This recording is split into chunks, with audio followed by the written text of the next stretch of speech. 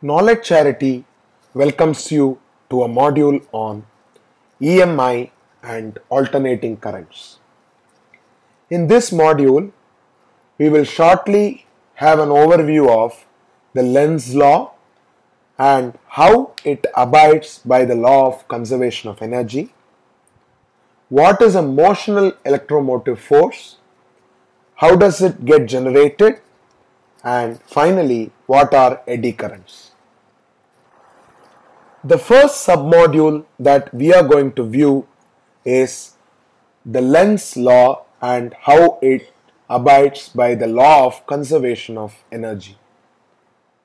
What does the Lenzs Law state? Lenzs Law states that the polarity of the induced EMF is such that it tends to produce a current which opposes a change in the magnetic flux that produced it. Very simply, we can say that E is equal to negative d phi by dt. We all know that a changing magnetic flux produces an electric current in a circuit that is exposed to that change. So, we can say that there will be d phi by dt that is generated whenever a circuit or an arrangement is exposed to a changing magnetic field. Lenz's law states that change in flux is always opposite in direction such that a magnetic flux that is changing produces an opposite pole and resists that change. Let's say, suppose an open circuit is placed instead of a closed loop while performing this experiment. Will there be any change? If at all there is any change, how do you account for the same? Probably you can have a thought process over this and arrive at a solution and mail to us at gyandan@gmail.com. We have got an experienced set of faculty who will be helping you to overcome all your doubts. You can mail to us on any topic or any subject, and our teachers are here to take you and give proper guidance.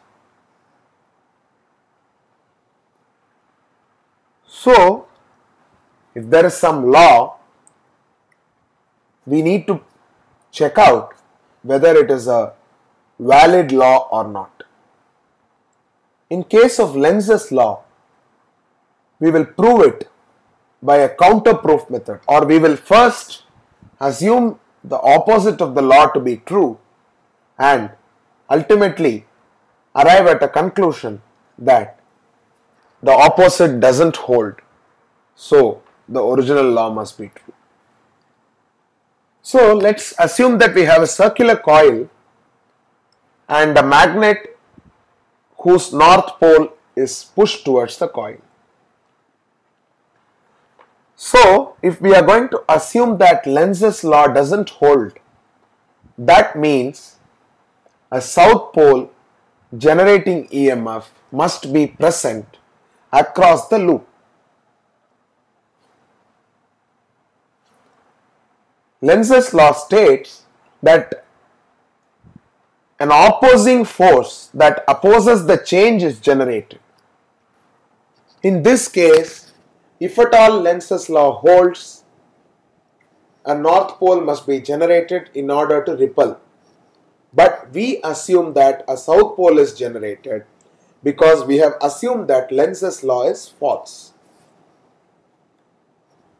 So, in our assumption, the north pole must be attracted towards the south pole and just a small push to the magnet to get it running forever. But this is not how the nature is. If at all this is going to happen, we will have an ever increasing quantity of kinetic energy that is generated. This means the law of conservation of energy is violated.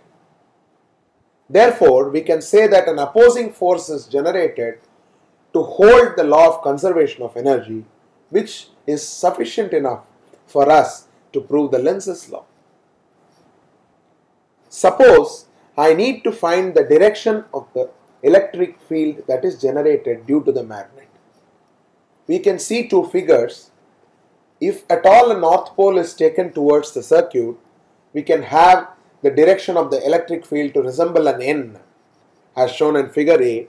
Similarly, there is a small error in the figure. It should be south pole moving towards the magnet. We will have the electric field or the electric current running in the direction symbolizing the letter S, and this can be very easily remembered. We can very easily expect this to be a 2 or 3 point question in our board examination. A diagram which substantiates your argument for this law needs to be provided. Probably you can take up the diagram which we have shown here. Probably you can have a look at more information on Lenzs Law, which is of course beyond the scope of this syllabus. On Wikipedia, the link is provided. The next topic will be motional electromotive force. So we are seeing a figure where a rectangular strip is available and a rod PQ is moving on that rectangular strip. So whenever such a diagram, scientific notated diagram, is shown, we should be able to infer what it means.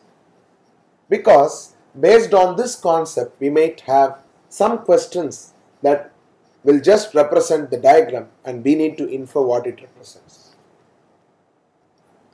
So this metal rod PQ moves with uniform velocity towards the left on the SRMN rod. Now we have a magnetic field that runs into the plane of the paper, so that is why a cross is represented. According to the theory of magnetic flux, we can say that the total flux over this arrangement is BA, where A is the area of the arrangement. And in this case it is L into X. In this case it is L into X. But we have X which is constantly changing due to the moving rod PQ. So if we have L and B as constant and differentiate X with respect to time, we get epsilon is equal to minus BL into dx by dt. dx by dt is nothing but velocity. Therefore, we can say that epsilon is equal to BLV. You might wonder where this negative sign has vanished suddenly all of a sudden. That has vanished because we have taken the direction of velocity to be opposite to the direction of normal convention. Here again, there is some food to your brain. This is also an electric charge moving in a magnetic field, very similar to our moving coil galvanometer. So therefore, the electrons that are passing through this rod might have a Lorentz force that is being experienced. So why don't we take some extra effort to prove motional electromotive force through Lorentz force? This might be a good assignment or a good high order thinking skills question that might pop up in an examination.